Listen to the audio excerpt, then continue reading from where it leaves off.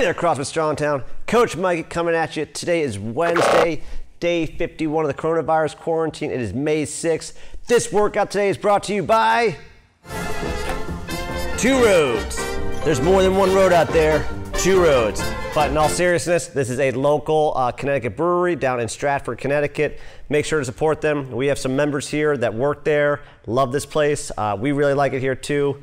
Great beer, and it's going to be delicious after this workout. Now let's get back to why you're here, working out. I don't know why I changed that voice there. But we got a hell of a workout for you today. HE double hockey stick. It's going to be a big one.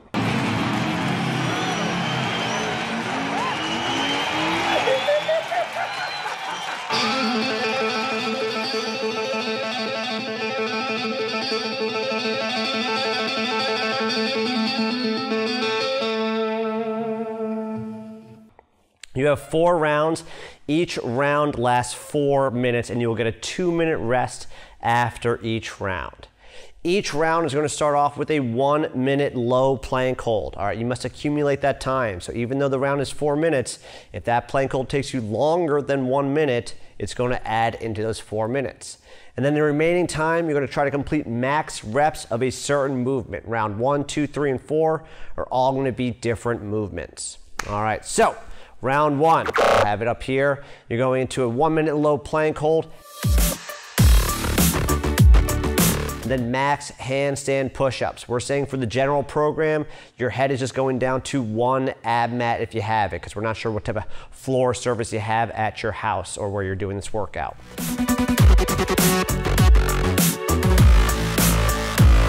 After that, you get a rest. Round 2, 1-minute low plank hold. You're then going into max kettlebell swings, up overhead American swings.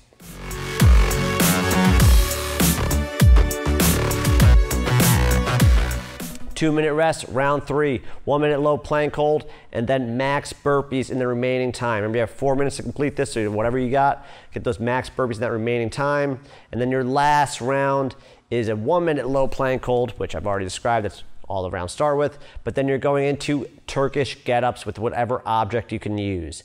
A dumbbell, a kettlebell, a water bottle, a TV remote. There are lots of objects that you can use for a Turkish Get-up to do that movement. All right, and you'll see that in our demo video. All right, and for those Turkish Get-ups, you just choose how you want to work those arms. You can do 2 on 1, 1 on the other. It's your choice, going for max reps.